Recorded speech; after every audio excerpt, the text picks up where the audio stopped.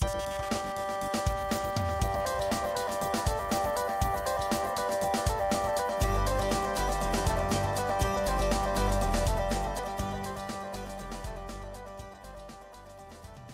the mayor of a town, you've received multiple complaints about the lighting issues in your town from the citizens.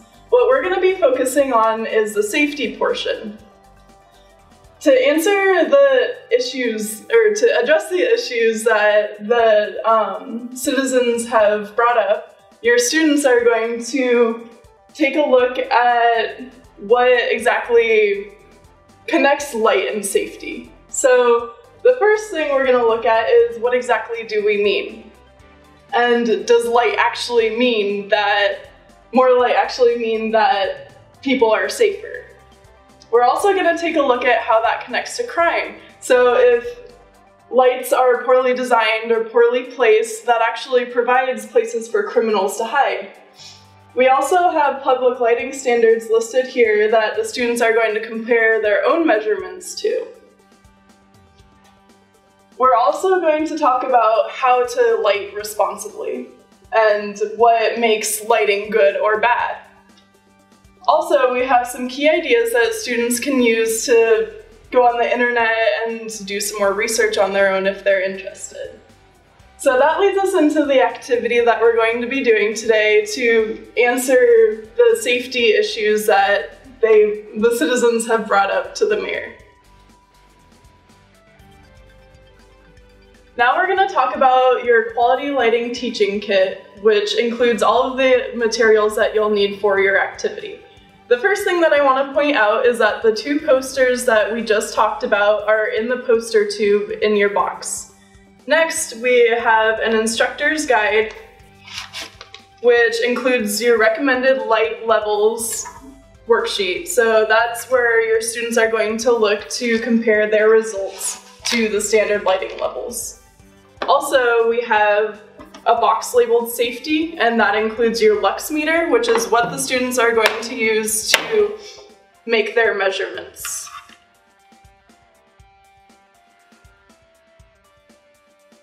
So let's talk about how to use your lux meter now.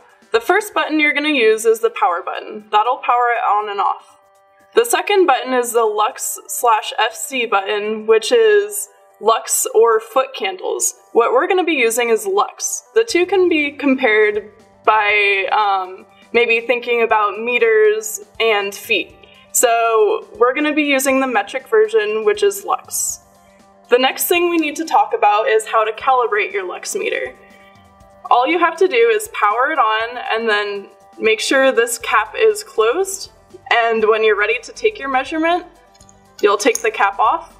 And as you can see, the most significant digit is 1, so that means we need to change our range. So we'll press the range button until we get a number.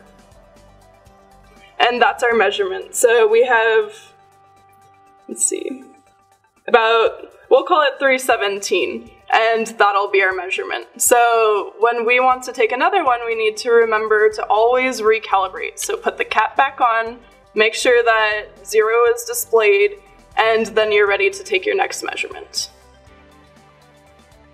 You might be asking what a lux is. A lux is lumens per meter squared, so it's basically the brightness per area.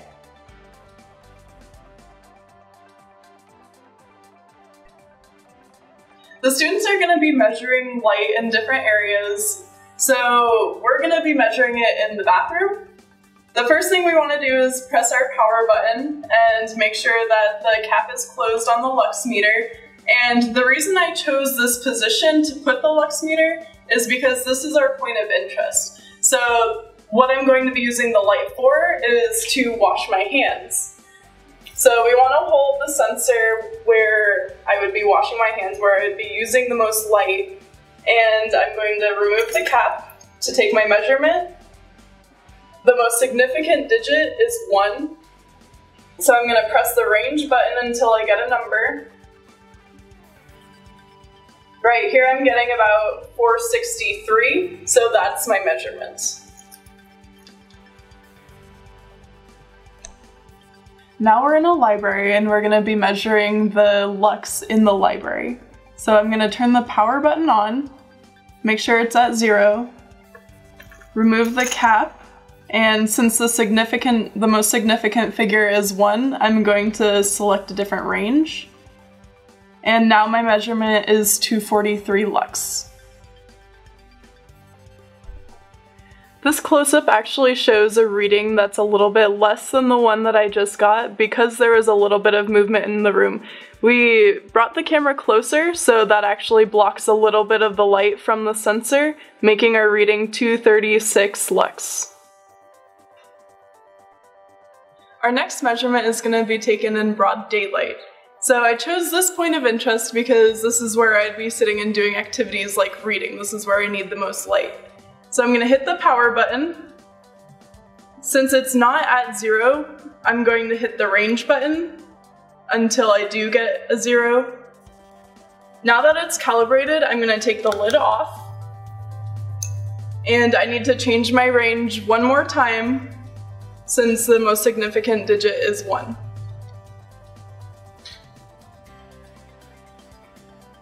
My measurement now is reading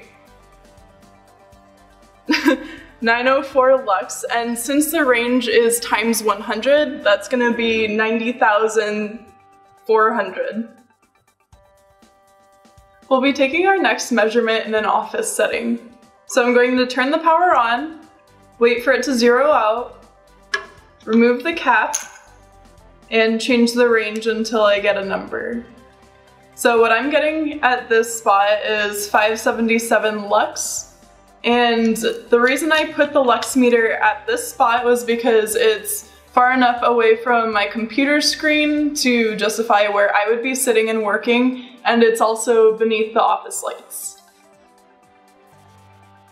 What we found in our results was that 2 of our locations were actually pretty spot on. So our main office was off by a factor, or off by 77, which really isn't too bad. And then also our outside was pretty spot on. It just really depends on the time of day that you take the measurements.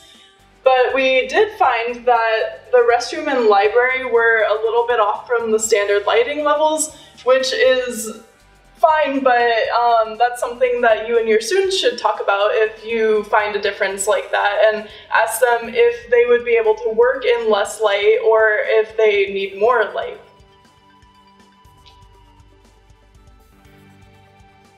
So the original question that we're going to go back to is how much light is actually needed to perform tasks safely. What the students are going to do with their results is they're going to create something creative, like a PowerPoint or a video or a poster, to share their results and discuss whether more light is needed or less light is needed. Thanks and enjoy the activity.